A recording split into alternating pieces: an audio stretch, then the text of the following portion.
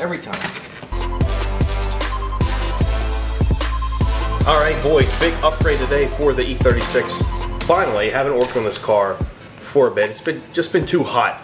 It's been 90 plus every day. The car doesn't have AC, and I can't stand to drive it when it's that hot. But regardless, still gonna do some mods. So as you guys saw from the title of the video, it's getting a digital dash from Holley, and it's gonna mate up perfectly with the Terminator X that I'm running on it. In addition, I got a gauge cluster lock-off plate. Kind of expensive for what it is.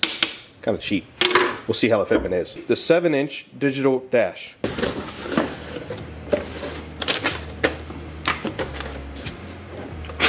There it is. It's actually a really, really good size. Could it be wider? Yes, but it can't be any taller. And if you look here, you could see, and I'll show you in the car, like it barely fits in there at all. Now for speed, what am I doing for speed mile an hour, you ask? Well, you guys probably guessed it, Holley sells just a simple GPS, just plug and play, plugs right into the USB of the digital dash. Yeah, it's got a magnet on it, I gotta figure out where I'll stick it, but that's how it gets speed, and it'll be accurate regardless of tire size. It's gonna look super, super nice in there, and it's gonna perform really well because right now, of course I have the stock cluster in there. Fuel gauge works, speedometer works, RPM/tach sort of works.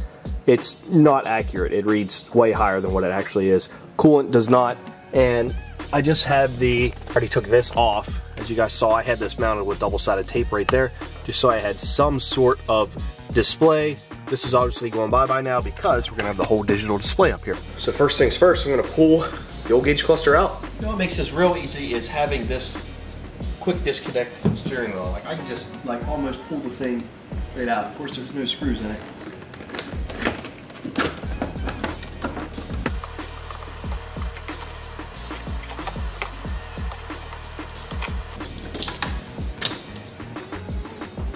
That was easy enough. All right, now I've got to trace the wire that the small screen connects to, because that's the same connector that connects to the big screen. And I don't really remember where I ran that wire, so...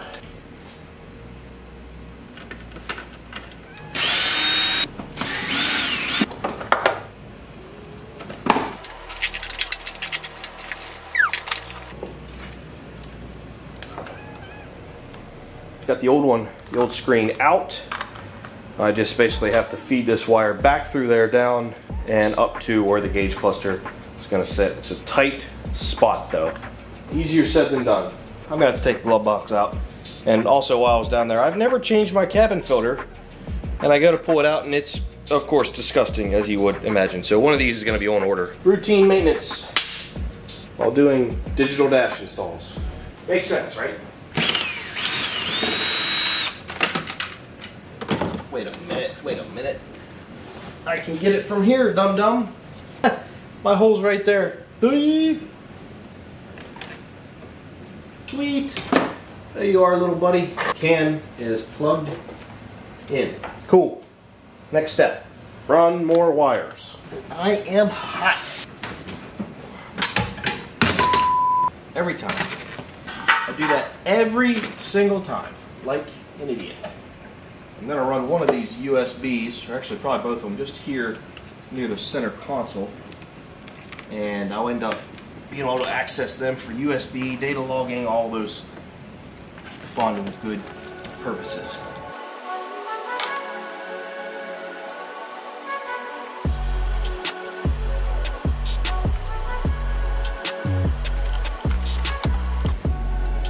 For now, let's plug it in, see what happens.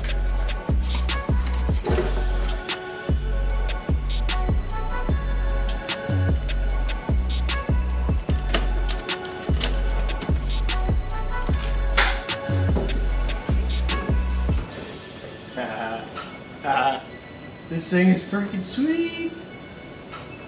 So many gauges. I have to make room on this for the wires to pass through. It's gonna sit right here, so I'm thinking I'm just gonna notch out a little bit underneath, not in the middle or anything, just on the way bottom. Not the prettiest thing, but that's really all I needed, just a little hole, and that's 100% covered by the digital dash itself. So let's see how it fits. Moment of truth. I really don't know if this is going to fit.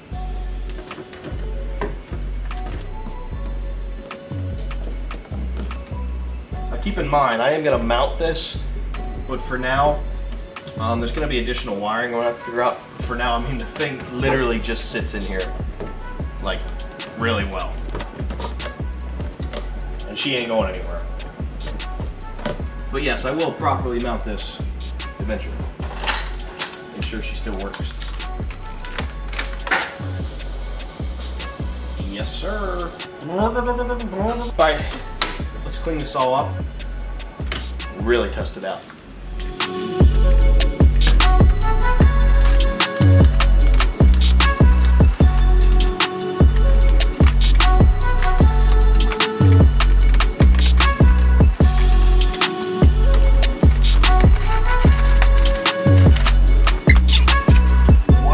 Stuff to do, but there's time for that now. You gotta test it out. Actually, I have a new piece to go in there because the old one was cut up. Old with a hole. New. No hole. All right, boys. Dash is fully installed. Car is facing the wrong direction. Before I get too far, let's throw a new cabin air filter in because this one is disgusting. I venture to say that I'm going to get a lot more fan speed because it wasn't very powerful. Not that I used the fan because it doesn't currently have AC.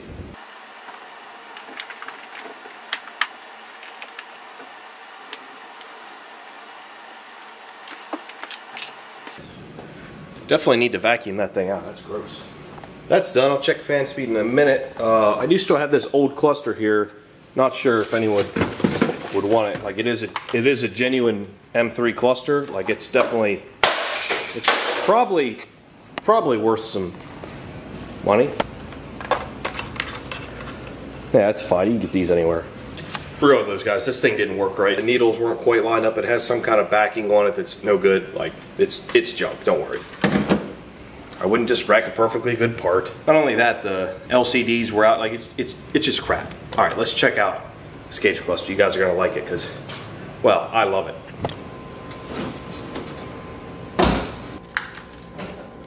All right, check this thing out, boys. Oh yeah, it blows way better than before. Here it is. So I pretty much had this configured how I want it. I have an odometer set up. I put 3 miles on it already.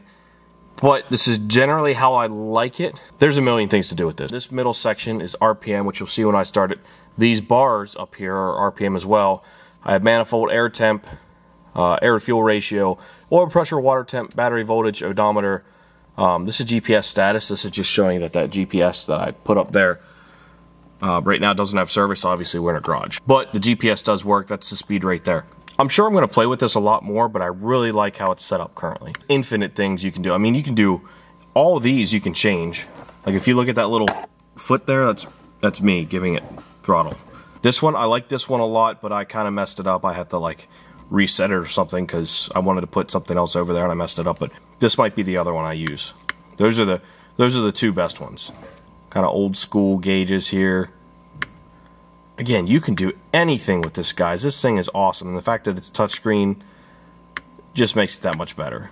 So this is my favorite by far. A couple things I'm going to change, but generally this is what I'm going to use. Well, I'll show you how it works here in a bit. Let's go for a little rip. Woo!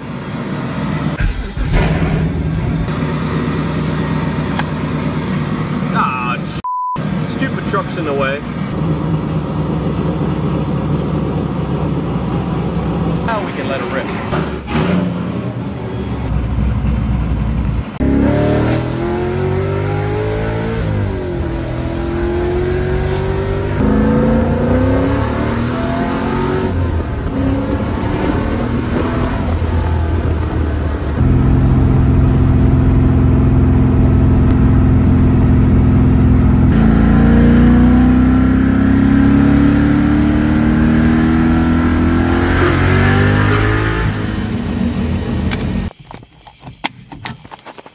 Gauge cluster, amazing. Absolutely love it. Holley, you knocked it out of the park with it. It is expensive.